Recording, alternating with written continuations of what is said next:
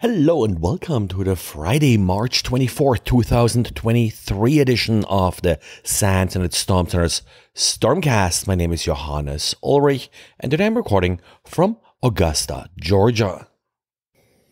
With all the news lately about snipping and redacting tools that do leave some of the original information that users attempted to remove alive in the image files, I did today publish a quick diary post about how to safely redact images.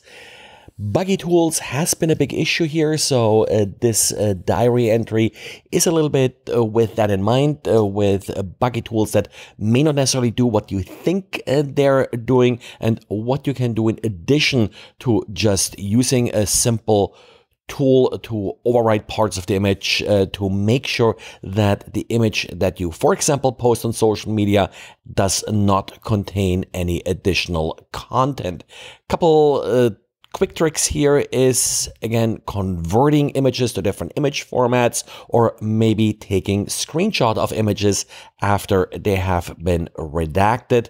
Some caveats here where, of course, you have to be careful that the rest of your screen when you're taking a screenshot is clean. Also, another little trick here, and it's maybe a little bit extreme, but probably effective, where you're just taking a snapshot with a camera of your screen after you redacted the image. Some caveats here, of course, is that the camera may add its own metadata and that you may have to look for things like, for example, screen reflections that may be visible in the camera. And apparently Microsoft is already working on a fix for the snipping tool in Windows 11.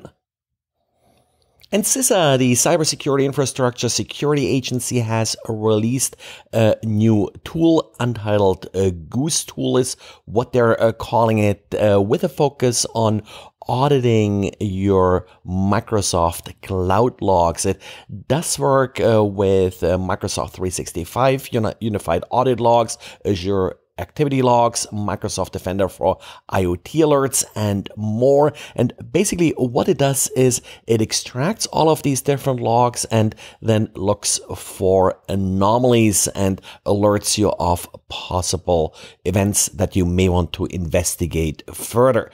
Looks like a pretty interesting tool, in particular with the big focus on things like Azure AD, and Microsoft 365. It does run on Windows as well as on Mac OS. The tool is open source and free and published on GitHub. The GitHub URL can be found in the show notes. And about 2 weeks ago, I mentioned a patch for the Veeam backup service, their backup and replication product that patched a vulnerability that allowed unauthenticated users access to unencrypted credentials. We now have additional details regarding this vulnerability from Horizon 3, including a proof of concept exploit that will do just that. It will extract unencrypted credentials. There was a little bit confusion about the original announcement from Veeam. They're saying that you can only request encrypted credentials. However, that is a little bit misleading here because, well, the backup service will also decrypt them for you. So even though they are encrypted at storage, doesn't really matter as far as this exploit is concerned. The backup service listens on port 9401 TCP. And supply chain security company Veeam has an interesting article about how they found a malicious Python module that attempts to use Unicode in order to hide its malicious code, or, well, essentially make it more difficult to find the malicious code. The code was hidden in setup.py, and essentially what they're taking advantage of here is that Python will normalize Unicode characters, which in short means if you do have a Unicode character that sort of looks like an S, for example, it will actually be interpreted as an S. So this allows attackers to essentially replace Python keywords with Unicode representations that are not easily recognized as these set Python keywords. And that was used in this example to evade detection of the malicious code in setup.py. And we also have a Pwn to Own contest going on again in Vancouver.